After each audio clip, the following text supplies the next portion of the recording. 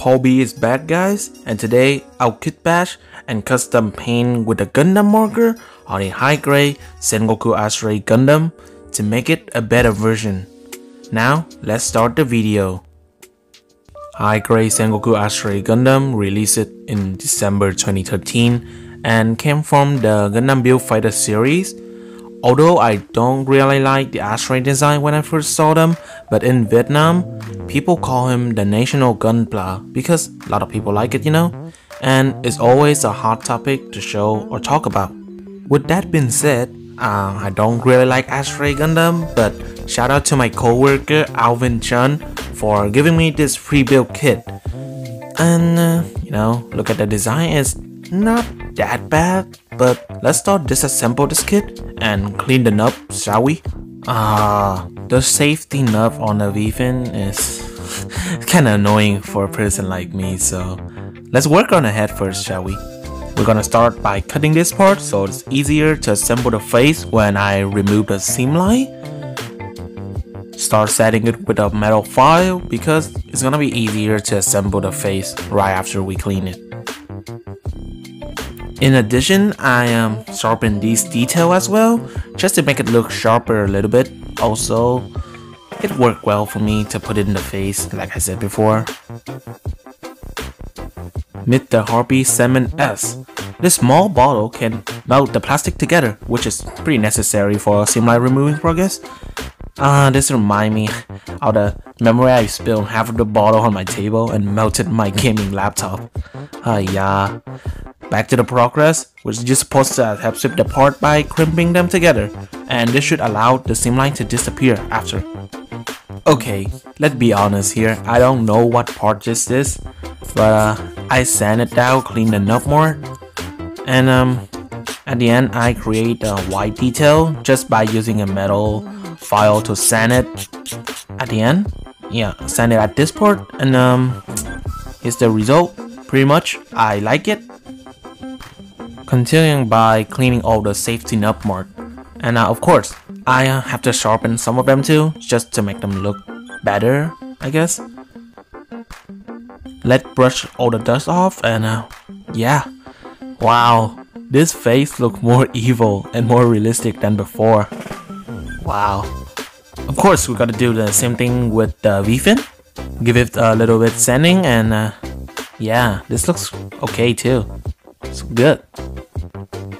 Oh my god, look at all the plastic dust that I made. I guess it's time for me to... Let's get back to the head. After the thinner dry for about like 3-4 hours, you can continue and use the sanding sponge to clean all the messy part. Matte Work Engraver 0.3. Using this to grave on the panel line that I over sanded and make it disappear. So I have to grab it down and make it appear again because it's a pretty nice detail that Bandai gave us.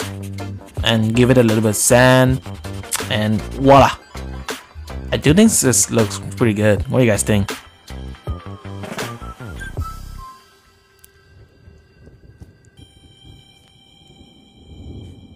And now that I have all the part been sanded, off video of course, let's just start assembling them together.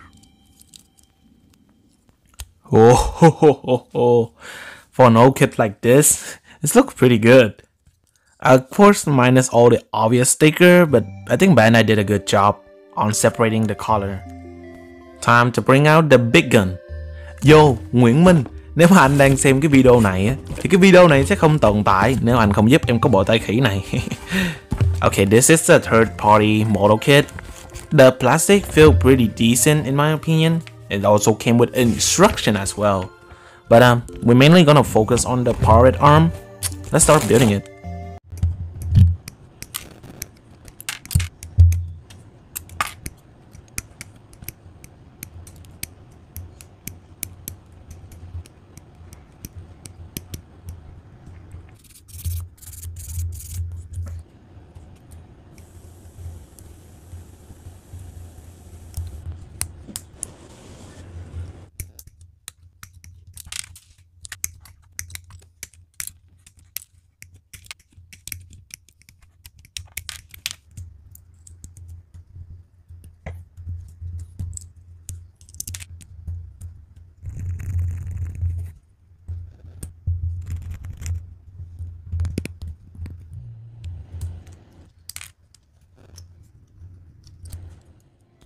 Okay, the feeling when you assemble this kit is not bad. The plastic feel okay for third-party kit, but you might wanna put some effort and modify some joint, especially for those 10 finger. Yeah, you have to do exactly with all 10 finger.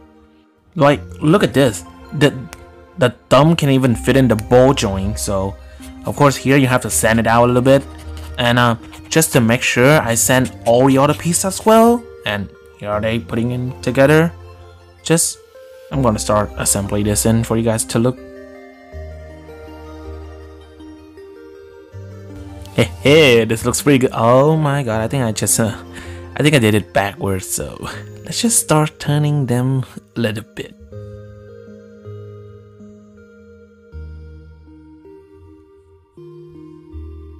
Put the thumb in, and yes, we have the fully articulated hand that you have to put effort in. Recreating the powered arm on a high-grade kit is not easy, but I'm grateful that they actually make this kit so I can actually do something like this. Although this is a third-party kit like I mentioned before, but the overall separate color, part, and assemble is pretty well done. Let's assemble this in, and yeah, oh never mind. Now that we got both arms, just let's assemble it to our Astray. While the fin keep falling off is pretty annoying too. I don't know what that happened to you guys, but it's okay. Just put it back in, and yeah, we're done. But why is it looks kind of weird? I think it's because of the joint between the arm and the body. Let's fix that. Okay, you can start by cutting out a random runner, give it a little bit sanding progress, and you know, make sure you do 2 joint because you have 2 arms. Get it? Disassemble these part, and yep, pull the hole down, plug the joint into the part, and just attach them to the Astray.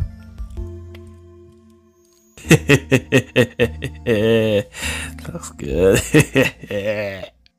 Okay, here I use the thinner to mold the joint with the arm so it doesn't fall off because it's still kind of a little bit loose on this end, but yeah, just put thinner and push it in.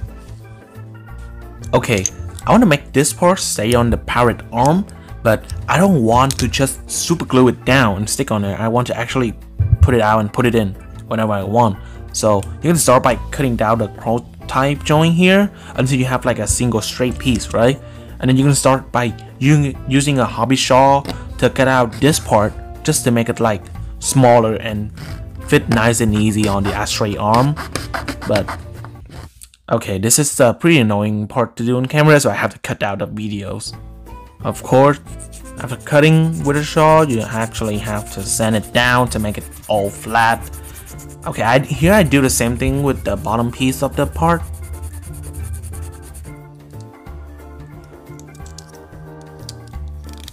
Okay, the main reason why I want to make it a single piece joint, so when you put out this part, you can actually just plug it in and the piece just gonna stay there on the powered arm, and you can put it out whenever you want. So because we're gonna put the arm straight to the body, and I want to cut out this part because it's gonna limit the articulation of the Gundam, since the Sengoku Astray wear his shield in the back. But yeah, after all that work, we're finally done.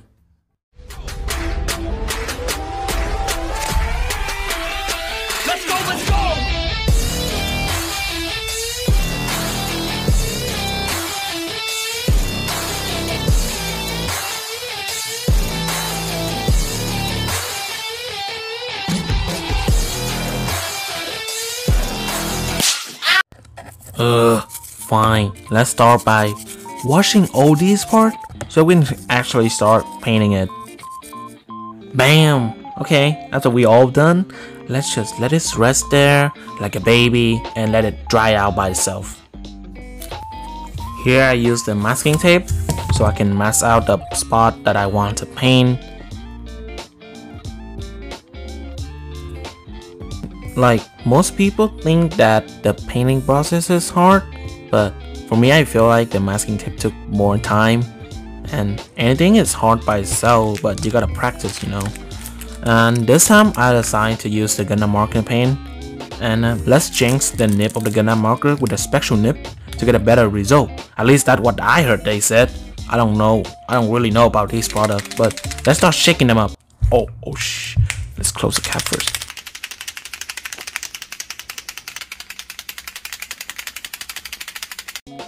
Okay, I know what you're thinking right now. Like, what the heck is that angle that I just used to record my painting stuff? But I didn't know it until I watch it again, so please just suffer with this for a little bit. And yeah, the Gundam Marker X is pretty good to use. At least I use the Gundam Marker Everest and I feel like it's good because I think the Gundam Marker X Royal Metallic Red flow really good, especially with the spectral nib that I attach it. Of course you have to buy it separately and it's not that expensive. Okay, so we already encountered our first problem here is the paint on the Gundam marker dry easily, and even though I put the Gundam marker spectral nib, I think it's better a little bit, so I have a little bit more time to paint it. But after a while you have to like shake the marker again and then start pumping it out on a paper, which is why you see me put a paper like that so I can test it out like this, and yeah, you can start painting again. But yeah, a lot of people don't like Gundam marker since they are bad and then they color faded easily, but I don't think so. Despite all the rumor, I want to try it to actually feel like it. But yeah, looking at the result, I feel like I pretty like it, to be honest. And it's not that bad. It's decent. It's fast too.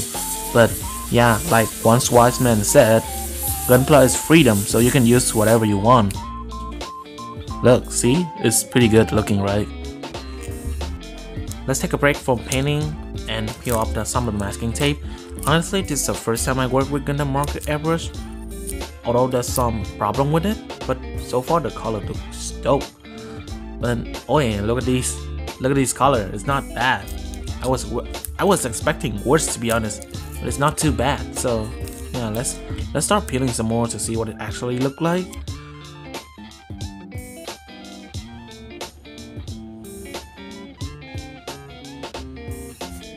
Okay, let's start by masking these parts up so I can start painting it with the Royal Metallic Red Gundam marker, because who doesn't like metallic, right?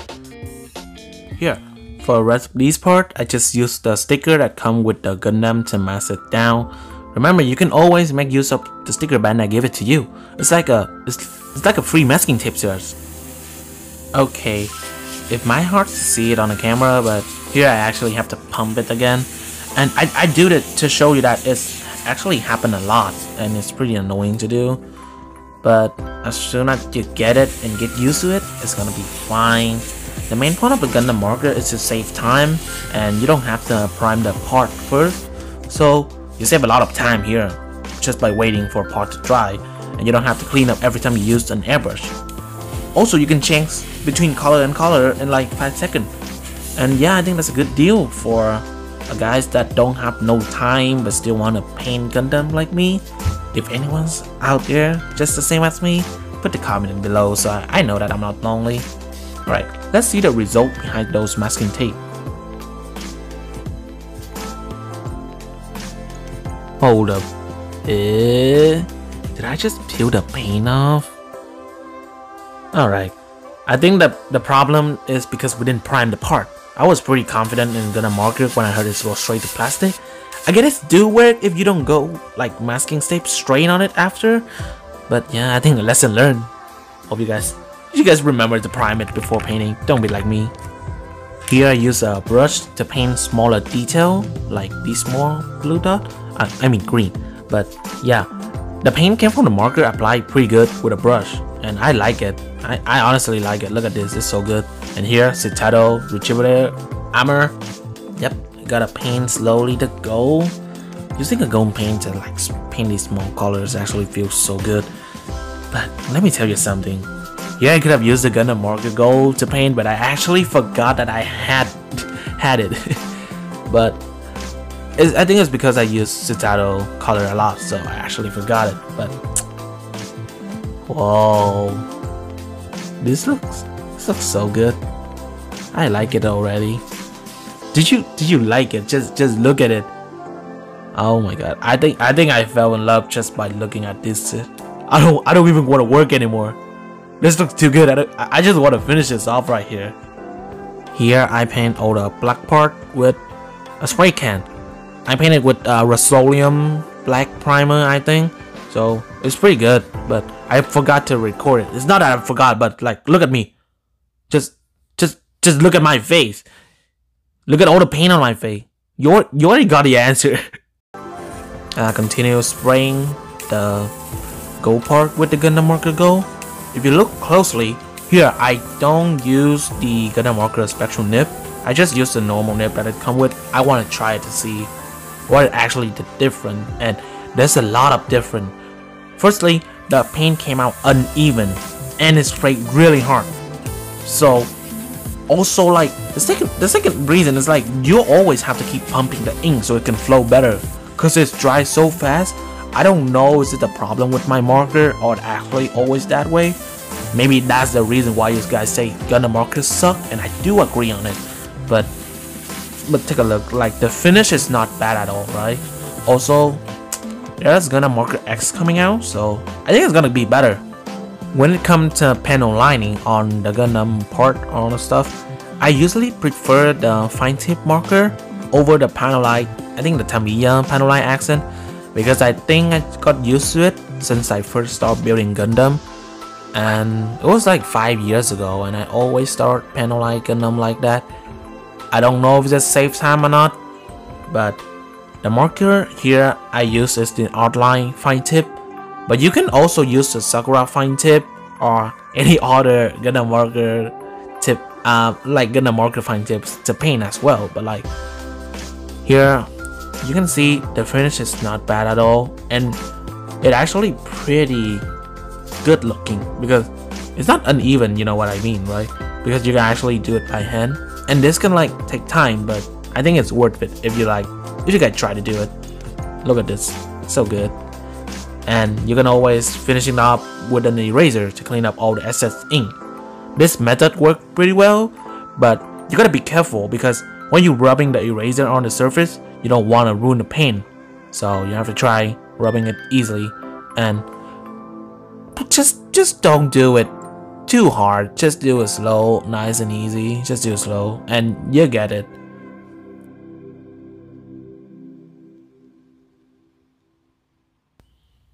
Let's assemble the sword to see what it looks like.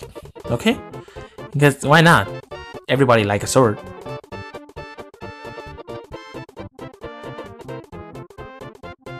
Just put the sword in, and yep, we are done. What do you guys think? I think the Gundam marker did a pretty good job. I want to give a little bit point for me using it, but yeah, it's not bad. It's pretty good, and it saved a lot of time too. Okay, here I use super glue. The glue's on the face, and start by plugging it in the the head, because we erase the seam line, so we actually don't have any other way to plug in the face. So using super glue is fine. You can also use thinner, but I use super glue because it's easier to control. It took time to dry, but it's easier to control, you know what I mean? But yeah, let's start by putting all the face in, all the V fin. Yep, put it in, and yeah, it looks pretty good. Let's start by top coating this boy up.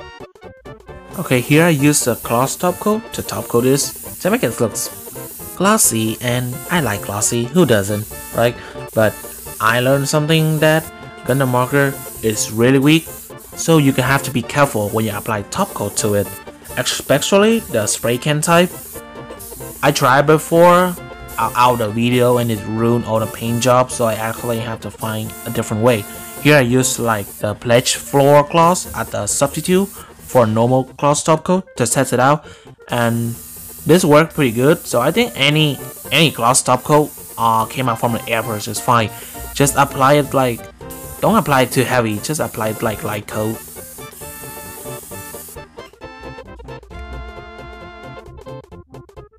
Here I applied the water slide decal with mark softer and setter.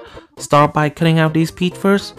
Of course you have to dip it in water, and then I choose to just grab it and put it on the setter. Just push it down to the piece, angle it the right way, I think the decal part is the funniest part that I always like to do, but it's pretty hard to record it on camera, to be honest. Here I use cotton warp to like just clean all the excess water out, and yeah, this looks pretty good. I have to time lapse this and actually delete a lot of recording because seems like I cannot try to focus the camera on the angle that I want when I do the decal, but it's fine.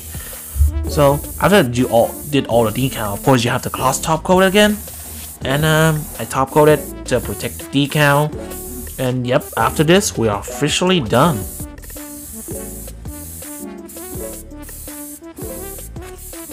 Wow, I think this looks really good. God, of course this part is from a spray can, but I think I'm applying some of the decal from the RG Astray, and it actually looks really dope.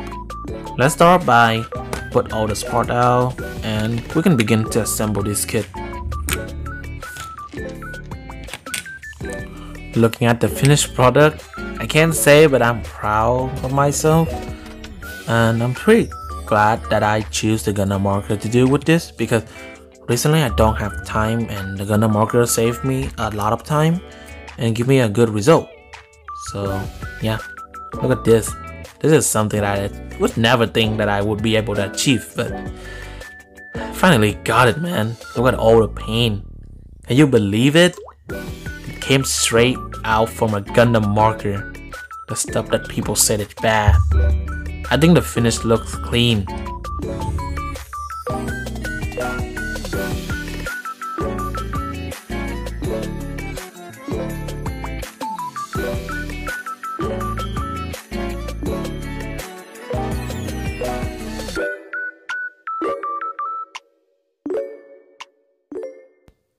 Whoa, すごいね.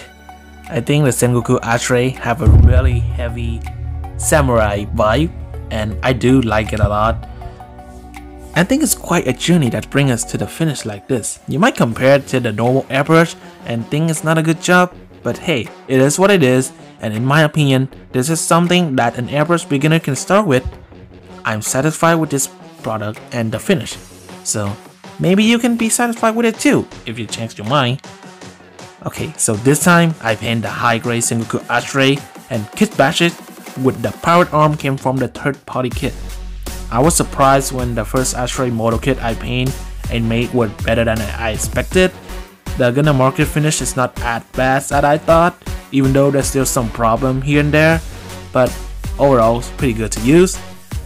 I would recommend a small mini compressor instead of the air can that they give us to save the money. It's my first time work on painting and recording at the same time, so please forgive me for all the mistakes that I make. Sengoku Astray with the powered arm painted in Gundam marker. I'll name this Sengoku Astray Powered Up. See you later in the future video. Poby out.